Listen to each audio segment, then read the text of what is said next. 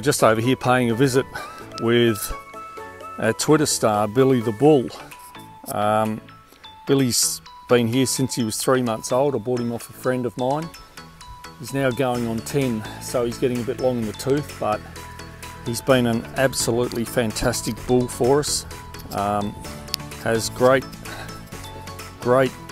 male calves, great future bulls, and the cows that he breeds are easy calving, and the bulls that he produces also produce easy calving as well. You can think of all the superlatives that you like with Bill, but all of them apply to him. He's got a great temperament, we just love him. Hasn't got a mean bone in his body, but as with all bulls, you just need to be careful because they are very large animals.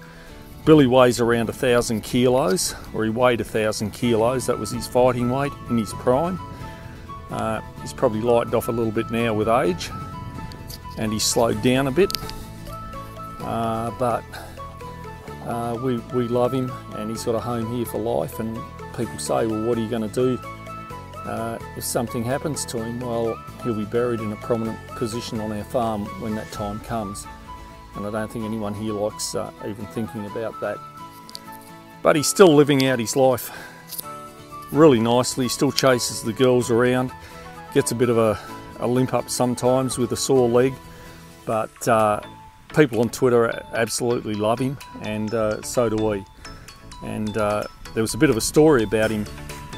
When I bought him, I went to buy another bull, and the bull jumped out of the pen where it was, so I didn't buy it.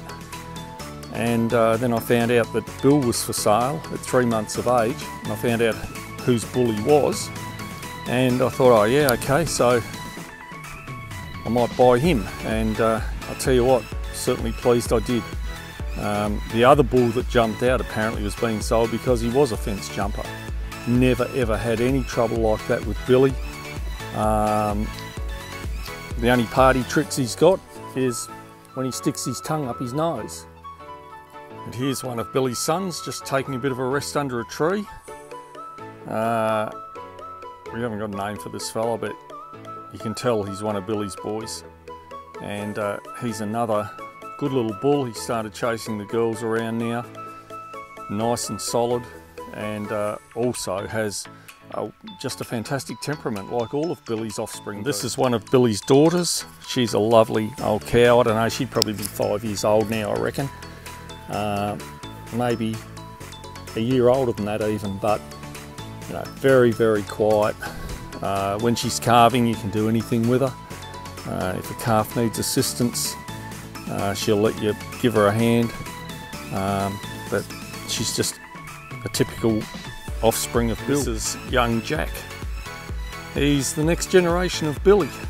A lovely little bull, and he's going to be very, very good for our farm as well. Billy's following me around, so I'll give him an extra treat. There you go, mate.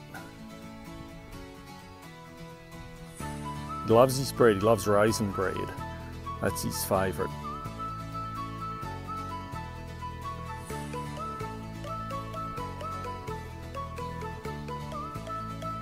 I think he wants the camera so he can start taking photos.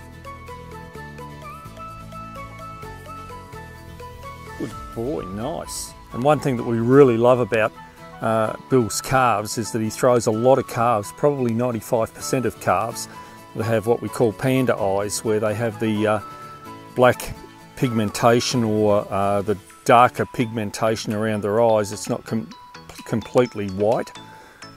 Because if they get a completely white face, they have a greater chance of getting cancer in their eyes than a calf or a cow that has the pigmentation around their eyes. So that was just another big plus with him.